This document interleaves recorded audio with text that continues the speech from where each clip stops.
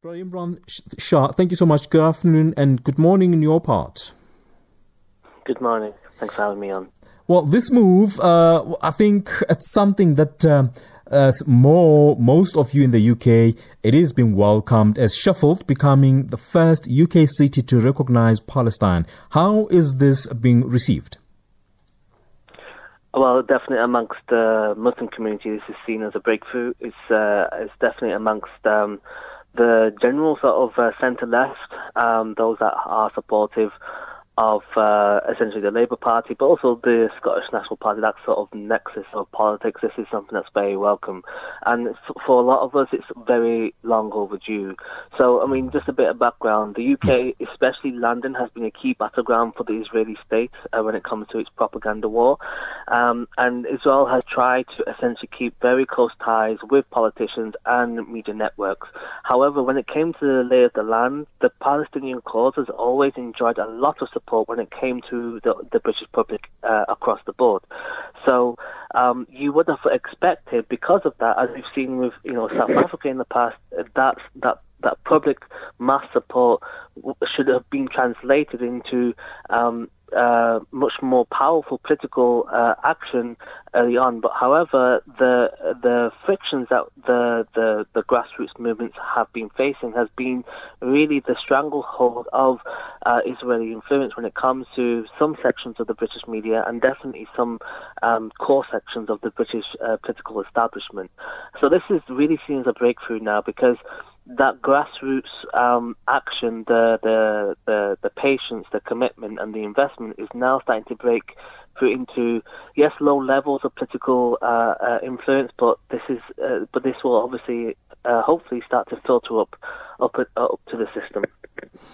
Indeed. I mean, when you look into how this has happened, it really gives hope into some other, actually, cities to follow suit in terms of recognizing Palestine as well. So I think this would be amongst top of the agenda in the UK Parliament. Well, it will definitely be a top of the agenda when it comes to the Labour Party. The Labour Party has said that it would recognise a Palestinian state as one of their major priorities in government. But until we see that change of government, really the Tory party, which has very close links to the Israeli state, especially with Netanyahu, who just came as a surprise visit, which is telling the sort of reception that Israel gets in this country. We won't see that sort of real agenda in Parliament until a general election is called, and if Corbyn can win that general election. Indeed, and Imran, as it is right now, how's things with regards to your response, and how things going on the ground? So we would expect, this is something that we would definitely advocate and to try and encourage other sort of councils to adopt, and especially given that we in subsequent years there has been a lot of strong Israeli influence when it comes to these sort of local councils, and that has been undermined by pro-Palestinian action.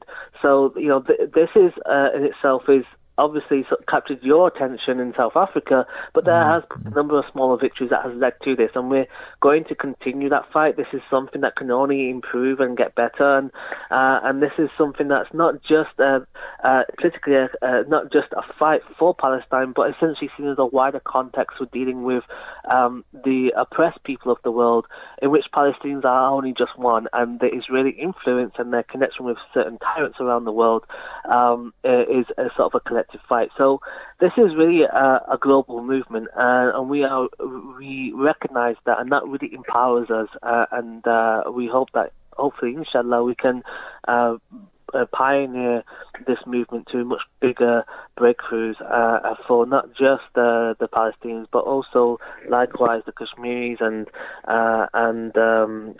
others that are being influenced by the nationalist politics of Zionism and the Israeli state itself. Absolutely. Imran, thank you so much for your time. Much appreciated, and we'll keep in touch indeed, and enjoy the rest of the day.